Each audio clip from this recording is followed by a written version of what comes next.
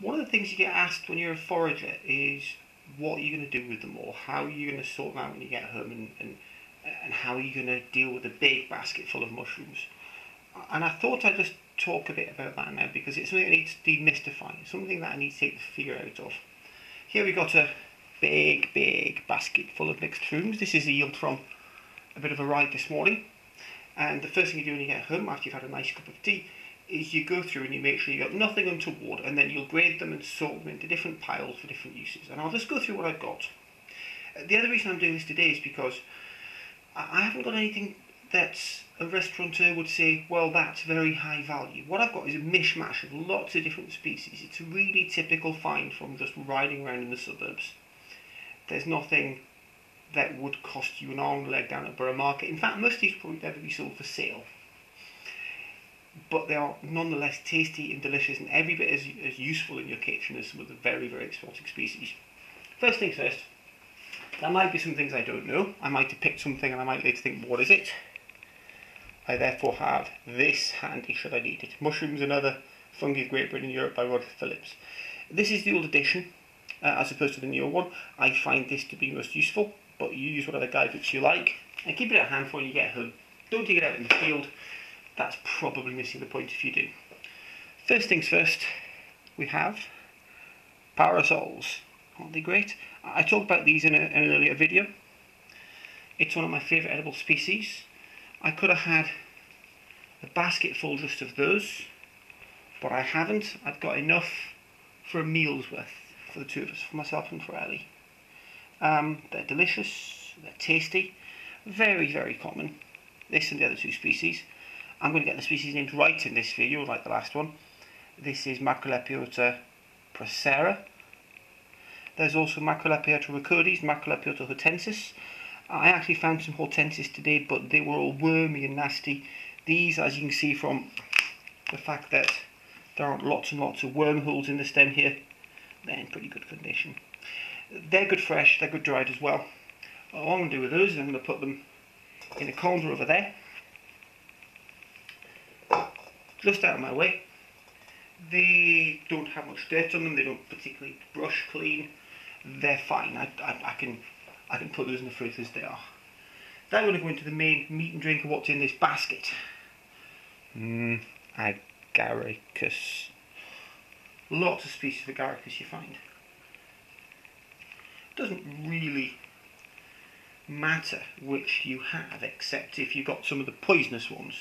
And the poisonous ones that I sometimes find are agaricus, well, we'll go for the common names, the yellow staining mushrooms, or agaricus xanthoderma if you really want. I've got a real mishmash of agaricus here. We got, somewhere in this basket, I've got some field mushrooms. Somewhere I've got horse mushrooms. So here we've got a little young horse mushroom, which got rather badly mashed and eaten by a snail. Here we got probably Agaricus bernardi. It was growing underneath some pine trees. Then we got some, I'm going to call them wood mushrooms, slightly shaggy on top, wonderful almondy flavour. Again, these are good fresh, they're good dried. I've got a couple of partridges in the fridge, so I'm going to make a stew with partridges and those later. On to go with the lower abundant ones I picked. Latinium. Now these are normally labelled by the likes of Roger Phillips as not particularly good. I'm going to make the argument that they are very good indeed. Exactly which species? It's one of the brown latiniums, it's under birch.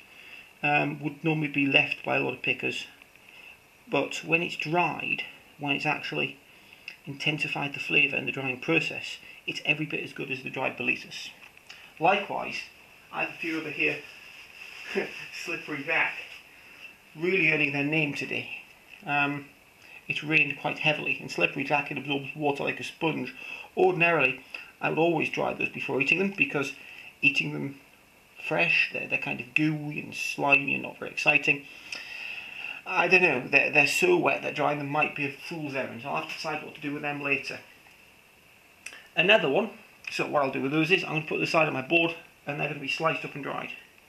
Another one I've picked in profusion, and the one which actually makes the bulk of the basket today, is the good old field bluet, Lepista saeva. And this is one of my very, very favourite mushrooms. It is as common as muck. It's the starling of the mushroom world. You get it on the most cultivated ground, you get it on manky bits of council operated grasslands, you get it in woods sometimes, you get it in the edge of farm fields, you get it under trees. Oh, it's a great mushroom. It's meaty and flavoursome. It's got that, what the Japanese refer to as umami flavour. It's got that sort of satisfying meaty flavour to it. And it's really easy to identify as well. To begin with, it's actually on the camera, yeah, this purpley stem. The brown gills barely attaching to the stipe.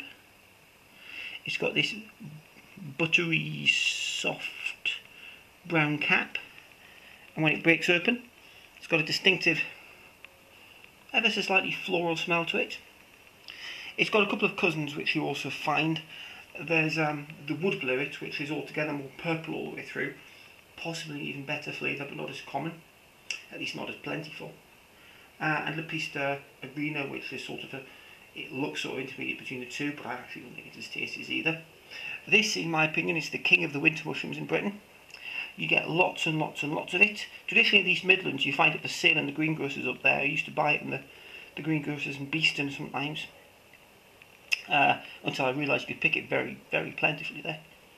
They cook it as if it's tripe, so they stew it down with milk and they thicken the sauce with flour and they serve it in a bed of mashed potato.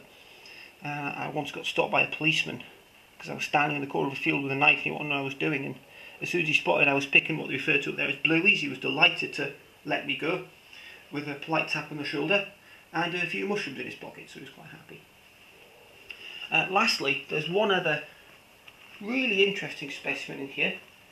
So what else in here? There's a lot more bluets and a lot more agaricus. But I also have a good handful of these. This is referred to these days as the ear fungus or the wood ear. If you look in books even just as old as the 1990s, you find it's referred to as Jew's ear, which is now of course a rather politically incorrect name. Now you might think that's because it's dark and it refers to the colour, as if a Jewish person's necessarily a darker Middle Eastern person, and of course this is nonsense, and common names in England don't refer to Jewish people in that way because Jewish people never looked that way to the English. It refers to the fact that you traditionally find it growing well, it refers to two things. One is that it's traditionally found growing on an elder tree, which was believed to be the tree which Judas Iscariot hung himself from. The other thing is that through the Middle Ages you occasionally find mushrooms referred to as Jew's meat because they've got that meaty sort of flavour and are quite filling and were always relatively cheap, which is a rather negative connotation, accusing Jews of being mean, which of course we all know is not true. So it's called Jew's ear or wood ear. It depends how old you are and whether you want to go with the old name or the modern name. I don't think anyone's particularly offended by either. And it's very, very similar to the wood ear mushroom that the Chinese use in a lot of their cooking, which is often used almost like a garnish to add texture. And it dries wonderfully well. So that one is going to go over here with lecinium. That's going to go into my dryer, and I'm going to give that to a Chinese colleague of mine who's good enough to give me some wood ears that she brought back from China recently. So that's what I got today. Because I didn't mention it, many of the bluets, some of them are going to cook down and go into an egg and mushroom pie to go to a D&D game tomorrow with the boys. The rest of them are going to go into the freezer.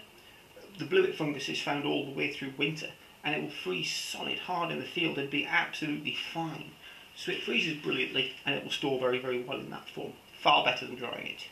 So I'm going to freeze some of those. I'm going to dry the lecinium, possibly the sulis, the slippery jack, certainly the ears. I might dry a few of the agaricus if I've got more than I can use today and tomorrow. And I'm going to probably be eating mushrooms for 2 days. And one last surprise that I forgot to mention. They're very, very dirty. Giant puffball. I say it's a giant puffball, that is the species. You wouldn't know by looking at it. This was growing in a playing field and I just caught it out of the corner of my eye as I went past. It's horribly misshapen because it was pushing its way through the turfs of grass, which are normally very trampled down by children playing there. And I could have left it to grow a bit, but there's no chance it would have survived to a larger size. If I'd gone back later, it would have been kicked to nothing by the children, who quite rightly would assume it was some kind of ball. It's misshapen and battered now because it was pushing its way through the grass, but it would probably become far more spherical, far more like what you're expecting out of a puffball as it grows. And it's really, really dirty, this one, because as I say, it was stuck in the grass. I'm going to give this one a wash and have a look, see what kind of nick it's in. But if it's good, then that's going to form probably dinner for Monday night when Ellie gets back from the holidays. Thank you very much. If you like this, if you want to know more about these, then leave me a comment and I'll answer your questions. Failing that, if you think others might find this video interesting, please share the link with them, and I'll see you next time.